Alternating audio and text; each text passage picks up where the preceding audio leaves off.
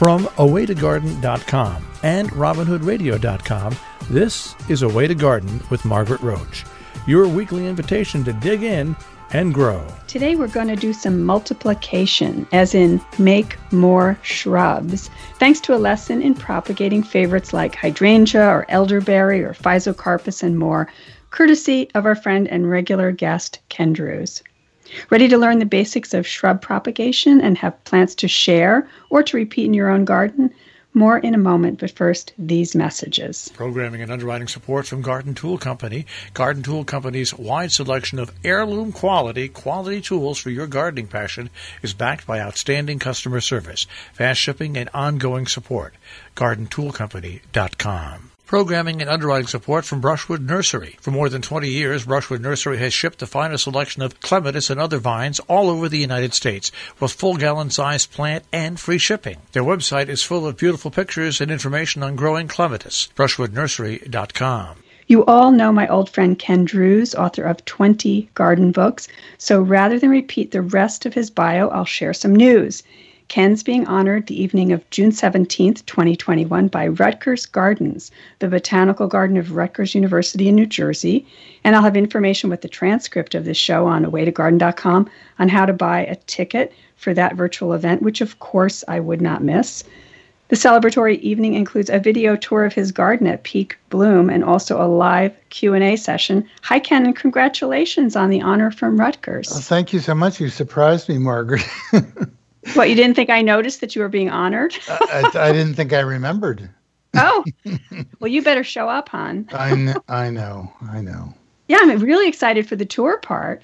I didn't, that's going to be great. Usually I see still images that you share with me, but this is going to be great. No, it's a video, and, we haven't talked about it much, but I was in the hospital, so it was like a few days after I came out of the hospital. So I'm pointing at things with a cane. It'll be interesting to see what happens. But I made it through the garden, so we've got a video tour. Good. And you're going to do Q&A. Good. Yep. Good. All right. I'm so thrilled that people are listening to the podcast and reading the transcripts. When we get together, you really have a lot of people. It's great. Yeah, it's getting to be more and more. I think the Times columns have helped in that in a little bit because people look and they read those and then they see the link and so forth and they see that I have a podcast. So that's great. And so speaking of that, you're the author of Making More Plants, one of my favorites of your books, and we're going to make some more shrubs. But in a recent Times column a couple weeks ago, I did that one about making more house plants because I had read on Instagram, as I think you and I talked about offline, about the guy at Houseplant Journal, Daryl Chang, how he had used a recycled bento box from his Japanese takeout to propagate some, houseplants that needed, especially fancy leaf begonias, and he put some leaf cuttings in them on moss and kept them in there sort of percolating in the humidity. And anyway, did you have to do that with did you sort of rehab any of your houseplants on the way out the door? That's what we talked about last time you were on the show. Yes. And I think now at this time of year, I turn my attention to, now you said shrubs, but it's really the deciduous flowering shrubs or deciduous woody plants. So it could be a tree technically or a shrub. Uh-huh. It could be a tree, but generally it's a shrub. But the reason I'm saying deciduous, it's not an evergreen. It's not like a conifer, a needle leaf evergreen. It's something that drops its leaves in the winter. Right. That's what we're talking about. Yes. And I'll confess, besides the occasional begonia leaf, I'll confess the only thing I've propagated this year are even easier ones like twig willows that I sometimes cut off some at the beginning of the season and stick it in the ground in my vegetable garden, keep it moist, and those will root practically anywhere. Mm-hmm. But I haven't done what you're going to teach us about. So when I look up propagating shrubs or trees, woody plants by softwood cuttings, I get a lot of different lists of what'll work and whatever. So tell us, what do you think some good candidates are? Oh, what do you want? You started a good list. Hydrangea, elderberry, Deutzia, Weigela, shrub dogwood, viburnum, surprisingly, even the early spring viburnum, forsythia, rose of Sharon, fringe tree. There's a lot. Right. Right. And some lists, like I've seen lists from the Royal Horticultural Society and from University of California and this and that, other kinds of places and places that for professional propagators where they have a fancy propagation house with a mist bench and heated this and humidity control and antifungal blah, blah control. and those lists might be much, much longer. But these are some tried and trues for you, right? Mm-hmm. Right. Good. Okay, so where in the world do we begin? And this is the time, right? This is the time. Softwood cuttings can be taken from late spring to early summer. So we're talking about right now. And softwood is the term we use to describe green parts of a stem that are neither too young or too old, neither at the growing tip or in the stiff woody parts closer to the base of a plant. I think of it like Goldilocks. It's not too soft or too hard. The growth has to be just right. Okay. And you can judge the length or age of a stem for a softwood cutting by bending it. And if it snaps with a clean break, that's the place. If a stem bends and just gets round without snapping, it's too young. If the cutting bends like an elbow, creases without breaking, then that's too close to the brown, woody, older part of the stem and too mature, because you want just the right age. If it's too young, it'll rot, and if it's too old, it won't root in the same way. Sounds like asparagus. When you snap the ends off and it doesn't, do you know what I mean? Yes, I do. Yeah, it sounds like the snap test is like that. If you wanted to test, I'd say if you have a coleus, that's a good plant to test on, because it'll really be round at the tip and it'll really snap in the right place. And then that tells you. Okay. And usually those cuttings are, one thing, it shouldn't be flowering. And if it is flowering, remove the flowers. Okay. Because when something's flowering, it's mature. It wants to make seed. It doesn't want to make roots, and we want roots. Okay. And if all that bending and creasing mangles the stem too much, you'll learn from that how big the cutting should be, and then you can go to another stem on the same plant and cut it there. Usually the cuttings have 2 to 4 inches long and have 3 to 4 developed leaves or pairs of leaves. Okay. So it's short, but and obviously the space between leaves varies by species. So some, to get 2 to 4 pairs, we'd have to have longer than like a 2 or 3 or 4 inch cutting maybe, but that's the basic guideline. Yes. Mm-hmm. Yeah. Okay. But that's general, but this is specific. Collect the cuttings early in the day when they are full of moisture. Makes sense. Yeah. And soft plants lose moisture rapidly, so don't let them wilt. I carry a bucket of water with me when I'm gathering cuttings, but you can also have a flat with moist paper towel and lay the cuttings down and cover them with the moist paper towel, and don't keep it in the sun. Keep it out of the sun. Okay. Make more sense? You can also put them in a plastic bag. And when I'm traveling, if I'm in California or something and I take cuttings that I'm not going to be able to process till I get home, I'll put that bag with the cuttings in the refrigerator. And I've done that with coleus and begonia. And at 40 degrees in the refrigerator, they stay perfect for rooting. Okay. Those being shrubs, of course, or woody plants. Right. Yeah. But with woody plants too. I just thought of that because it's crazy to think of something so tropical being able to tolerate that. But that works. Yeah. Now you must have a place for rooting the cuttings. And almost every spring, I like to make what's called a sweat box. Have you ever heard that term? I have. It makes me laugh. It sounds like something at a gym or something, like, the sauna or something. Ooh. Well, that would be good. But it's a shallow flat with drainage holes filled with immaculately clean medium. For example, very coarse sand or vermiculite or fresh potting soil. And I like to use perlite because it's really, really clean when white perlite comes out of the bag.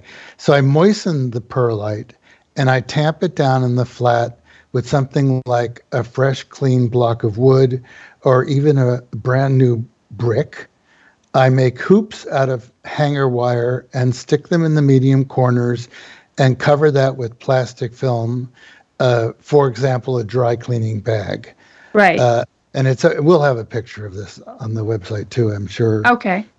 It's okay if the covering is loose. I kind of like it because if it moves, there's a bit of ventilation, and the air movement for my cuttings, it still keeps the humidity, but it tends to, not let them rot and make the new growth kind of more stiff and leathery. Okay. If that makes any sense. Yeah. So basically what we're doing is we're preparing our own little germination chamber because we don't have a greenhouse, right? So this is like our mini impromptu greenhouse, and it's a flat and it has drainage holes and it has a clean medium, so a sterile medium that's fresh, not recycled potting soil. Right. So we're not bringing in pathogens. And we want to keep it humid, but we don't want to suffocate them and rot them either. Right. And so you just put hoops over, as you said, and people could improvise and use whatever to figure to have enough headroom for the cutting. As long as it's something really clean. Yeah. Okay. Now, some people, this is something that you might do or might not do, but some people you'll see pictures of a glass jar put over a cutting. That doesn't work for me. Or a closed plastic propagator, with a rigid plastic top. I think that these cuttings need ventilation. Oh, and don't put it in full sun. Right. It should be in very bright light. And if there's a little breeze, that's just swell. And label the kinds of plants. And if you can keep opening it up and adding more cuttings and just put them in rows and label them and keep each type together so that they root at about the same time. Okay. Now, that's the big deal. Now, if I'm just taking a few cuttings, I don't have to exactly do that. I can use a super clean 4 to 6 inch plastic flower pot, either a brand new pot or one I've washed or put in the dishwasher. And square pots are good because, if you line up square pots in a flat, they won't fall over. And they also have more room. Yes. Round pots, you pick up the flat and they all go everywhere. Yes. And you can use a larger pot. You could even use an 8-inch pot if you wanted to have like six cuttings of the same kind of plant or something. But I think 4 to 6 would be good. So that's a smaller scale version of the sweat box. And then I gather plastic bags like the ones that come on a roll at the supermarket for vegetables and fruits. And I also might get some zipper lock plastic bags.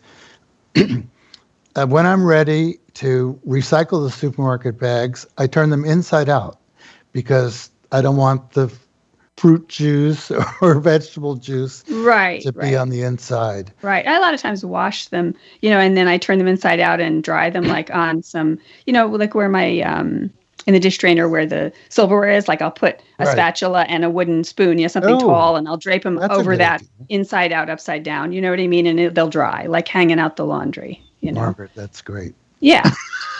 Well, you know me, I'm upcycle, recycle over here. Problem solved. Yeah. So the flower parts are going to be filled with the medium, and those are going to be put into the bags. And if it's those vegetable plastic bags, you can pull up the sides, and they'll often stay up by themselves, but sometimes they flop, and you don't want them to lean on the cuttings. No. I find that if I put a rubber band around the pot, that helps keep them up. And sometimes I'll use a bamboo skewer like the kind you use for barbecue and stuff, or two in the corners of a square pot. Oh, that makes sense. So we could do an individual little mini propagation thing if we're just going to go out and take a couple cuttings of our elderberry, because we were going to make more elderberry for the birds or for elderberry whatever, cooking, jam, etc. Or if it's variegated or or gold. Oh, so that's another reason that you might okay, so let's just talk briefly about that, because I kind of get the basic logistics, but And I meant to say, do you use rooting hormone? Because I mean, Well, I think I'll tell you that in a second. Okay. That's an option. But I just wanted to mention that the stiff gallon storage bags with the zipper closures, especially if they're high quality, usually stand up by themselves. Yes. And if the cuttings are really small and short, the whole thing can be slipped in sideways in the bag. So that was just something to mention. Yeah. And getting to the hormone, let's talk about where we're making the cut. Because we've talked about how long that cutting's going to be, and we've snipped it with our Felcos or something out in the garden and put it in the water. And now we have to recut it. So most soft wood cuttings are nodal. And that means that they're cut just below the leaf joint or node, the place where leaves emerge. And you remove the bottom leaves by pulling them off or by cutting them with a super clean knife or a new single edge razor blade. And you trim those cuttings just below that node. And if you're using rooting hormone, powder or liquid, you dip that fresh cut stem in the hormone and follow the directions on the container. I mean, we can't really give blanket advice because there's all different kinds. And it's important that you don't stick every cutting into the little jar of the product. You put a tiny bit in a saucer or whatever in a vessel that's not for eating and so forth. and do you know what I mean? You're not sticking things into So again, liquid, follow the directions. Right. You usually dilute it if it's liquid. And then throw follow it out. The directions. If it's powder, sometimes, depends on the container, I might use the cap, but something small. And you just want to dip it, and you could tap it to get the excess off, but you don't want to take it all off. But when you make that cut, it's moist, so it really does cling to the cut end. So now I go back to my rooting medium, and I'll make a hole in the medium deep enough to take that cutting so that the lowest node is just below the surface. And I use a clean pencil to make a hole. I label the pot, or I promise I'll label the pot. And then good luck with that. Yeah. I label the pot and press the medium, for example, my perlite, back around the cutting. And I do it so it makes perfect contact. I do it kind of hard. You can also use water poured gently from a small watering can to settle the medium around the cutting. And you mentioned how commercial growers use mist and humidity is high and the cuttings are kept cool and they usually have bottom heat. But that's not really practical for us.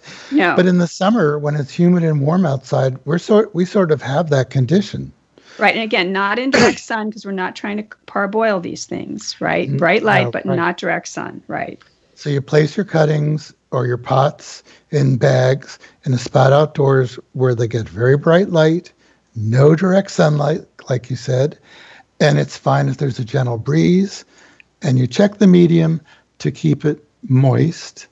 But, in the time that it takes to root, which is often 3 weeks or so, it doesn't even dry out. It doesn't have time to dry out. Right. It kind of depends on the cutting. But if you see new growth on the cutting, it's probably got roots too.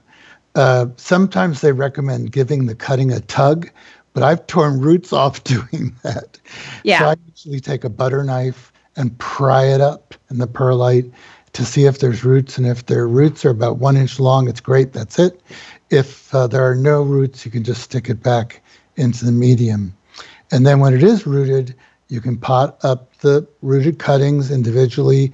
And just like with seedlings, you want to harden it off for a week or so. So you put it out of sunlight in a protected shaded spot. And taking cuttings, softwood cuttings is so satisfying because the success rate is so high.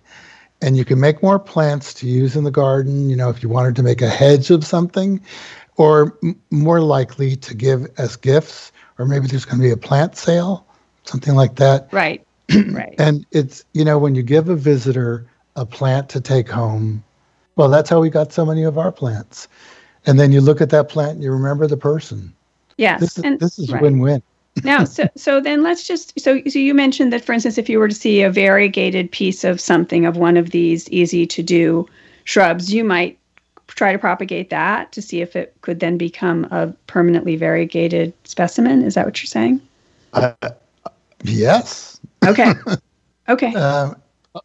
With growth above the ground, it almost always remains variegated. But I have a gold leaf sambucus. That's an American sambucus. I have a variegated sambucus with white edge, and they're like, 2.5 weeks, you got roots. And that's elderberries, yeah. Elderberries, right? Yeah. Ornamental. Yeah. I guess I'm saying ornamental elderberries. Okay. Because they do fruit, but it's a little dangerous to say this, but if the fruits are black, generally they can be used for jam or something. But in Europe they cut the flower heads and dip them in batter. Yes, I know. And fry them. I don't do that. Yeah. But I think that if the berries are red, you leave them for the birds. Oh, well. That might be the American one. Anyway, we're not dealing with that. Yeah. So, and so then the aftercare is like any new young thing, and you're, like you said, you harden it off and you attend to watering and so on and so forth. And it's going to take a number of years, depending on what it is, to grow into something that you're going to put out in the garden. It's not instant, but it's free. And well, you can put it out in the garden that year in some place. If you can take care of it. If you can take care of it out. Or maybe you make a splinter nursery or something. Yeah. Which I do.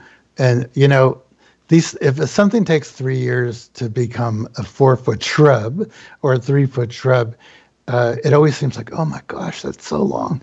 But think of all the things we planted that we thought we'd never see, or that it would take too long. And you're not standing there tapping your foot watching it. And before you know it, it's a shrub. Right. But I guess if you're going to plant it directly in sun from that hardening off place, you might want to put some, I was going to say remay or something, but I used to use old kitchen curtains that I found, the polyester gauzy translucent curtain. Shade cloth. The shade cloth, right. I put it on a couple of stakes, make a little tent for a couple of days, and then the little baby shrub can be in full sun. Yeah. You're talking about this, and I'm looking out the window at 5-foot tall shrubs that started as cuttings. Right. And the thing is, if you do it judiciously, if everyone were to go try this, and we're encouraging people to try this is fun. It's exhilarating if it works to make more plants of any kind. And it boosts your confidence. Plus you can share, which is great, or repeat, as you said, whether for a hedge or otherwise. And you know what? Some of them may not work. Like I know people who say, "Oh, roses are easy to do like this." Oh my gosh! And they would rot.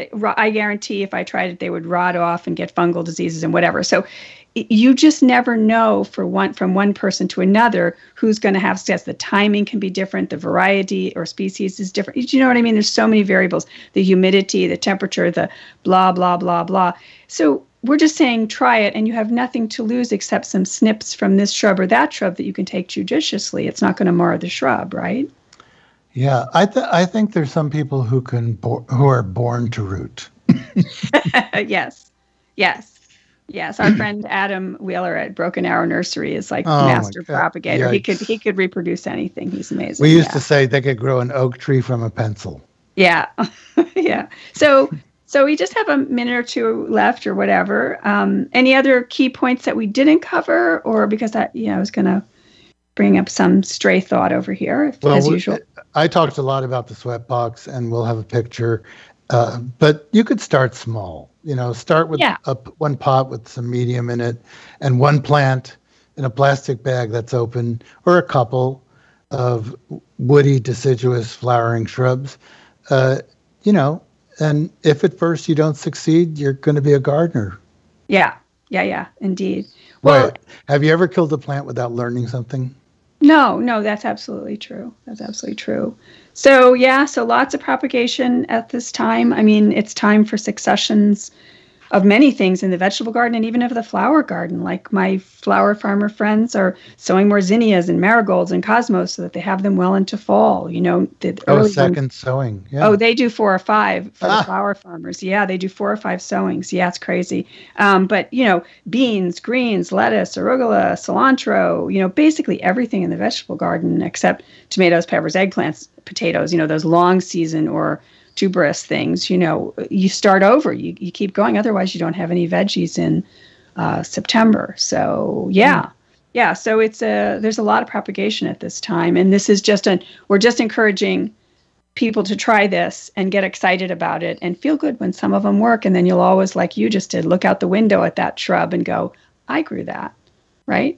Mm-hmm. I grew that. So, well, thank you, Ken, for the lesson. We'll have some pictures, as we said. We'll have a full list of some of the ones you recommend. And people shouldn't forget that next Thursday, we'll have the information on next Thursday night, the 17th of June, 2021.